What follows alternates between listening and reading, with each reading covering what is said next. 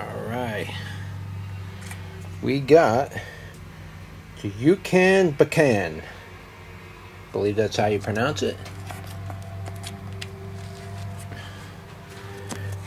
And it's of the smooth stem variety, but does have a little bit of tiny bit of furring on it, but it's primarily a smooth stem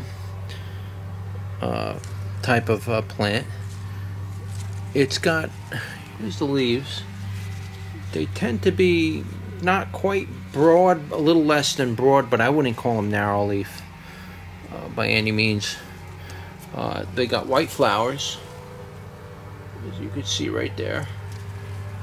And this particular plant, I don't know what's going on with this thing. You can see there's like a really big cluster going on in here. So I don't know what's going on with this thing. It's like the head doesn't want to split off, or there's going to be like a million peppers coming out of the top of this thing. It's going to look really weird.